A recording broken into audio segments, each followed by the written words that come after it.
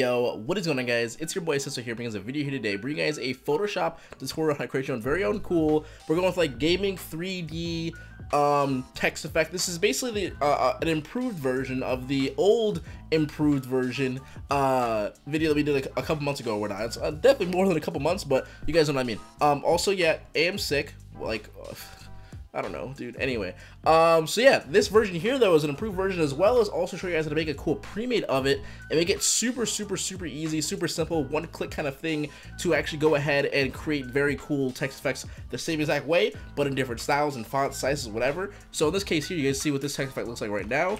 Looks pretty cool in my opinion. I'll just make it a little bit bigger for you guys so you can see. Right, super nice, super clean. And if I just simply go into the smart object, so this is not using any 3D plugins, it's not using anything like of that sort. I can just go ahead, we'll change it to like this one right here, and then we'll change it to 100K because, you know, we're a part of that crew now. Just like so. So once you guys save it here, also, as you can see, I actually have a warp on as well. So if you guys want to put a warp on too, that is very doable. Doable. There we go. And if I just press Control S on the keyboard, which is basically saving this document right here, right? When you save this inside that sub smart object layer, you're gonna go ahead and go back into your main layer, and you'll see that it also changes here too with all the different effects that you guys have on it. So it's super freaking handy. I can guarantee you guys are gonna super love it.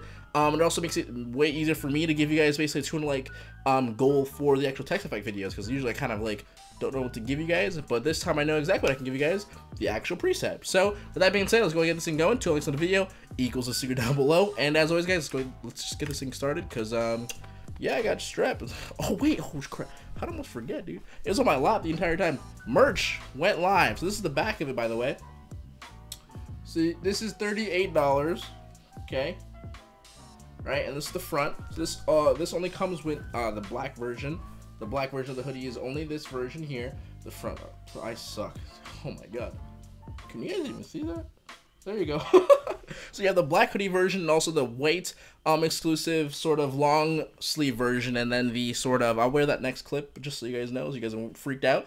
The white sweater, you'll see it long sleeve version, and then the different colors you can get in a regular t-shirt. So with that being said, if you guys are going to purchase those, let me know. Maybe you want to tweet them out at me and be like, yo, Seso, I got one. I appreciate you forever, of course. And yeah, I'll see you guys in the next clip. Alright guys, we're gonna get this thing going. So what I ended up doing was I copied and pasted every single layer style. So what I'm gonna end up doing is show you guys the exact same presets, strokes, glows, all that stuff, so that way you guys can see exactly how it's actually created, and I'll just kind of step by step go through what they ended up doing and what you can of course change in the meantime. When it comes to color correction, I'm going to be using the same exact color scheme as you guys see in this video here right now. Also, by the way, if I just put a grayscale for a second, which is a simple gradient, you can find out a very simple way, like say you're done with it, if you guys follow the exact same method that I'm going to show you guys right in a second. Changing it to a grayscale, which either just putting on a gradient map on or whatever, can really help you guys understand where you might want to colorize things and really help you maybe understand what you would want to do for your color scheme. But keep in mind, of course, everything I'm going to be showing you guys today, just make sure you guys, of course, kind of, if you guys are going for a different color scheme, well, obviously, just maybe keep it around the same sort of like hue points. So if I say something's around here and it's a red, or in this case, it's going to be orange, what I end up saying is make sure you probably keep it around this sort of, this little hue, sort of darkness and light value, and just move the actual hue and saturation bar up and down. Maybe that'll help you guys. Okay, so, I'm gonna start off with making a text. So this text here, this first text, doesn't really matter because as you guys can obviously tell, it's basically what you can go ahead and change when you have a smart object. So in order to apply that, let me just go ahead and just group all this together for a second. Okay, and we're just gonna go ahead and we're just gonna call this effect. Okay, we're gonna make this pretty big. Okay, I'm gonna header document size, so I'm making it fairly big. Okay, we're gonna change the actual effect for now, or the font for now, and change it to something like motion controls. Pretty good.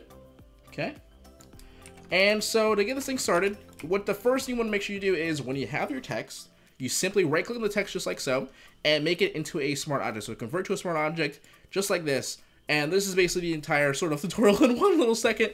Because this allows you to do is basically when you put all your different layer styles on this. So the first I'm going to put on is this one here. So this first layer style right here gets changed very easily. All you have to do is just double click on this little page. When you double click on this, this opens up the smart objects layer, as you can see right here, right? So if I just click on it, and change it. Also, before you want to change it, you guys see it only shows what's in this sort of white box. So if you guys want to take the crop tool, which is C on your keyboard, take this bottom left corner here, hold Alt, and just simply just drag it out, just like so. It'll give you more space to work with, and all. So if any other font kind of like extends in different directions, that'll help you guys out in that sense there.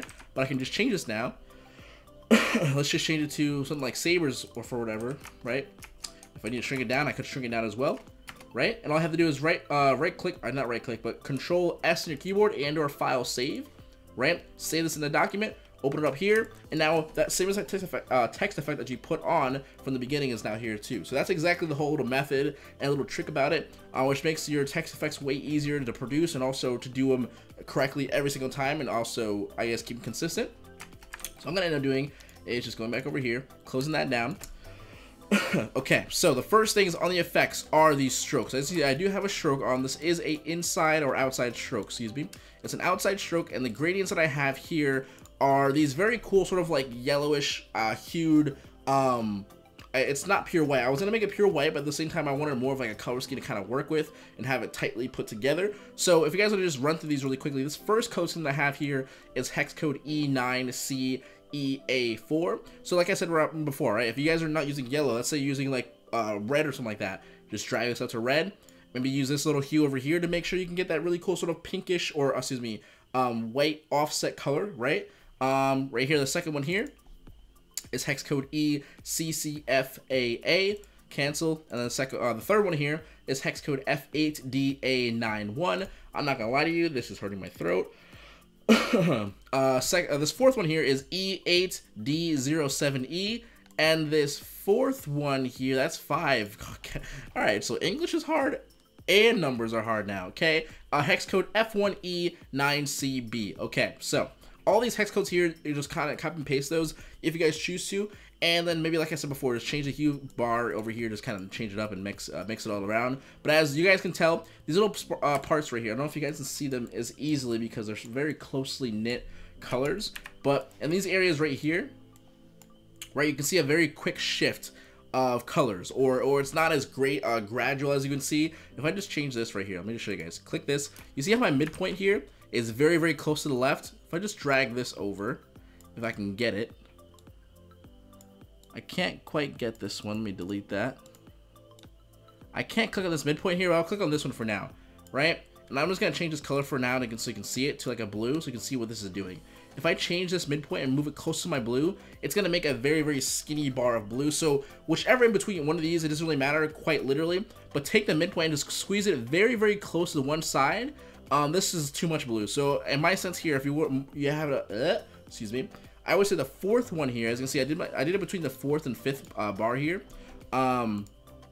Keep this in the middle. I also did it between the second and the third one here. I moved it towards the right a little bit more, right? I don't know if you can tell because the colors are very, very shifting, but as you guys saw the first example with the blue, right? If I just move it super close to that blue, whichever kind of color has a higher saturation color, which is that more of that yellow, not that more of that lighter sort of offset white yellow, move that one closer so you get this really cool sort of like very sharp line of color, and it kind of just gives the effect a little bit more of like a shiny sort of metallic-y kind of feel in that direction. We also have an inner shadow here. Now this inner shadow here, I have it on blend mode simply normal, right? The reason why I have it on normal is because we just want to choose a really nice dark color, and we don't need to have it be on multiply for us to do that. So if I had just have like a simple old red, or I can just change it to orange, but orange was a little bit too sort of like, it didn't give enough contrast between, of course, showing that it was indented in a way, or that there was some sort of like depth going on there. So making it pure red kind of just made it sure that, hey, the red complements the orange in the background, the yellow in the actual foreground of the text. It looks really good. So we ended up doing that with distance at 3, choke at 0, and size at 6, and then my noise at 0%. Simply over here is the inner glow here. I have on simply overlay, 100% opacity, and the color is white, simply because I just wanted to make sure that it glowed more. So if I just took this off for a second, you would see the red a lot more. But since it's also an inner glow on here, it also kind of provides like almost like an orangey tint because of that overlay in the inner glow. So that's kind of how it happened there. And then lastly is more of a excuse me, a personal preference, right? If I just zoom out really quickly, right, you can see the pattern overlay as well. So I have this here. If you guys don't have the pattern pack, This is the $2 one of my Selfie, simple, quick little selfless plug or shameless plug. Seso HQ or lol, selfie.com/SesoHQ. You'll get the $2. I think it's like called the pattern pack or something like that. It's very, very dope. I'll put it in the description for you guys if I didn't, just remind me or something like that. But these sort of like ones right here, if I just kind of scroll through them and put it 100%, right, you can kind of see it just adds a little bit more texture. I loved how it looked, and I kind of just want to say, hey, I'm gonna run with it. I put it on around 65 or so, lower the opacity down so it's not super bright, and that's what I went for. So that would be the first actual sort of like little part of this video, which is getting that that initial sort of like foreground plate for the actual text effect. So the second one here, I'm just gonna simply just take this, hold Alt, drag this layer below this layer, and I'll make a duplicate. So if you didn't want to do that, you can just simply press Control J on your keyboard, move the copy below that first one, and we're just gonna call this number 2, right? We're gonna call this one main, right? And then number 2 is the second copy, right? All right, there we go. Cool. So on the second one here, I have this second little style here, which happens to be this right here. So this one is more of a complementing sort of to the first one. It's really only basically a stroke, and also a little bit of a drop shadow to kind of, I guess how you say, house or sort of like peel the bit of that. Let me just show you with this one right here, right? Oh, where did it go? Here it is. You see how this like little drop shadow kind of looks like it's peeling off the actual the text effect a little bit. Kind of looks like it's kind of like, it just gives it a more of a depth feeling in my opinion, excuse me. So I'm gonna go ahead and just drop this back on, and so you can see that's what that is providing for us. And for this right here, I have on bevel and emboss, which I also do not believe has to be on in this case here. I think I got turned on. It got turned on accident. But stroke here, right? Size 10, opacity at 100%, and I changed my fill type from normal color to gradient. So this one here is just using like a really cool simple gradient, almost in the same exact positions as my first one. So if you guys just kind of see where my midpoints are, and if you guys get my sort of color corrections as well, you guys will get the same exact thing that I have here. So the midpoints are these little things here. Dude, sorry, my like throat is killing me, and it's getting really hard to like talk and like swallow, you know what I mean? Like, Jesus. Okay, so these little white little triangles, diamonds here, are the midpoints, right? So anyway, I'm gonna go ahead and just gonna go through all these really quick so you can see where they are. And the hex codes, I'm just gonna run by these. They're right here. FCC236 for the yellow that I'm using right here, and the orange is FDAB37, and then the third one here is F58F32. Fourth one, FBBC36. And then DE802D. Cool. So if you guys run through those and move the little bar right here, you can see the different tones. So if you guys want a blue, simply just say, hey, I'm going to move all these and just move them toward blue. Okay, I'm just going to go through this so you can just see exactly how you would do it. Probably get around the same exact tones, a little bit close to them. But just kind of give them all to that blue little hue. And then, of course, you have to change the actual text to blue as well to make it look good. But that's what I mean by just simply changing the hue bar and make sure you keep exact where the maybe where the original sort of hue dot was, right? And then lastly, a drop shadow. So the distance here is 12.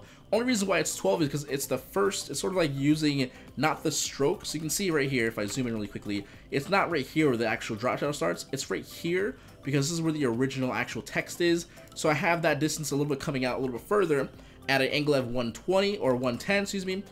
Distance is 12, spread at 1, size at 4, and then simply enough, that is the second version here. And the third copy here, I'm just going to take this, right? Copy the same exact thing because we want to make sure if we're using the same exact smart object, of course, if I change one text, all the layers are going to be changed when I double click on any one of these little pages here. So the third one here, excuse me, is going to be this one here. Cool. Cool. So this one helps sort of enclose all of that sort of very high, kind of like very bright, I guess you would say, I guess, how do you say, bright saturations, like the yellows, they're super, super bright and whatnot. If you're using a different color scheme, whatever you do, is this third version here is going to be your darkest stroke, okay? It's going to be your most sort of like darkish kind of tone. It also has a bit of a more drop shadow to kind of house and kind of really peel off and or give that text an honest sort of like, you know, protrusion? Why am I trying to use that word? It just makes it look like it's 3D, okay? Okay, cool. So, this here, Of course, like I said, there's another stroke, and the color for this one here is the same exact placements, almost, kind of, not really, but we're still using 5 little dots here. My midpoints are kind of like close to this one side here. This one's in the middle, this is in the middle, so only really changing is this one here. And this hex code is 9B3115, 9B3E15, BB3411, 9B3115, and then the 5th one here, the last one, is 9C3115. I believe that's one of the same ones from the other one. Also, I'm super curious, how many of you guys actually use my hex codes? I don't know where and when it started being a thing in my videos where I actually say the color schemes that I use. I know it's probably helpful for some of you guys. I'm just super curious to how many of you guys. So if you guys are into this part of the video, let me like, maybe like you use them. Like, do you honestly? I personally do not know. I'm always gonna say it no matter what. I'm just super curious. So the drop shadow here is actually black, okay? And the distance is 25, spread 0, size 40, because we want it to be a nice sort of bigger drop shadow, of course, right? And we're gonna press OK. And the last one here is just that nice little final touch. I'm gonna double click on this, go to my styles here, go to here.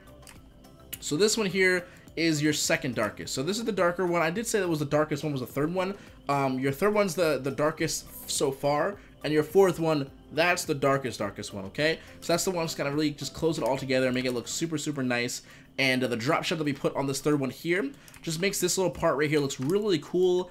It just gives that really nice little feel to it. Kind of just feels almost like there's like a shadow here, which is kind of like saying there's a little bit of that 3D piece layer, which is kind of like insinuating in that way. You guys can make it look really good. So all I have here is just a bigger stroke than all the ones before. So stroke size 21, and the same exact colors here, but just a little bit more darker from the hex codes that I gave you guys in the previous second, or the third layer there, right? But if you guys really wanted to, if I'm just gonna quickly try and see if I can do it on tutorial now. I don't really have it set in my brain how I'm gonna do it, but if I just take another one here, right? Let's just say I take this here, and I say I want to make sure it's a little more closer to this color here. We'll say, okay, that's okay. All right, I'm gonna take this midpoint, move it really close to this orange here. Okay, now move it closer towards. We'll move it closer toward. Let's cancel that one. Let's go here. Okay, let's go here. Let's take the yellow and say we're gonna move it really close there. So we want a really nice little yellow strip, maybe, right? And it makes it almost look like it's almost like a metallic in a way. I'm gonna take this color here. Maybe go with like a little bit of this color like right there. But if you guys did this sort of like thing throughout the way, you guys see this little, it almost looks like it's metallic. I'll do it one more time, like a little bit more farther up. So I'm gonna say like right here, right? Take these yellow points, move them in, these midpoints, excuse me. Move that one in. And you can kind of see, hopefully, what it's looking like. I'm going to take this color here again. Something like that. Okay. Spread it up a little bit, maybe. Okay. Right? It almost gives that bit of a metal sort of like reflection-esque look. And that's exactly what you guys can do if you guys want to choose a different color scheme. Of course, it's whatever. You guys can go with a really cool gray color scheme. Just simply moving it to like a nice little blue over here. And then moving toward the gray areas over here. Get this really nice blue. I'm just gonna quickly show you guys, right? I'm just gonna give you guys more ideas on how to actually work it, because I know it's a little bit difficult if you're like new to Photoshop and all that stuff, but kind of giving you guys little insights of just kind of like literally having fun and just moving the same color around, just like so. Right, you can go with a nice little blue color scheme. If you guys had that, of course, stroke from before blue, it looked really nice. So anyway, though, that is the fourth one here, which is that same style I gave you guys before. Number 4, just like so. Cool. And then all basically you have to do is just group this together and just call this your text effect. Okay? And then when you're done, alright. When you're done, all you have to do is just click on any of this little any four of these layers. I always click on the main one just for the sake of it. Just double click on the page here. You want to click over here, like I said before, see in your keyboard, hold Alt, make this bit a bit bigger so you can just use whatever font you want without having any trouble. Right? Take your we're just gonna go with like, let's go with Primal's a pretty good one. I'm gonna shrink it down a little bit, right? Okay, shrink it down. Maybe I'll move the VA a little bit as well. Maybe I'll say, hey, I want to put a little bit of a warp on it, so I'm gonna click Control T to free transform it, right? And then click this little warp tool. And then on the left hand side here, I'm just gonna go to maybe where it says lower arch. I'll say, hey, I want to give it a lower arch. Press OK. File, save, or Control S. Go back over here. And then, hey, there you guys go. You have your freely new edited perfect text effects. So you guys make a perfect text effects for yourselves, for maybe like your Fortnite, you know, PUBG or whatever, little headers, gaming headers, right? Or even stream, how do you say, your stream package and stuff, your, where it says the word offline or be right back and all that cool stuff. You know how you used to usually have to do those text effects multiple times? All you have to do is just change it up once and you're good to go. And so yeah, that's the video here today. Hopefully you guys enjoy. As always, guys, my voice is literally killing me to the point where I feel like I'm about to cry. You can probably see how much I'm struggling by the watery eyes that I have. But hopefully I didn't really show it. I'm still high energy. Your boy's just like, I just get sick every once in a while. I have no idea now.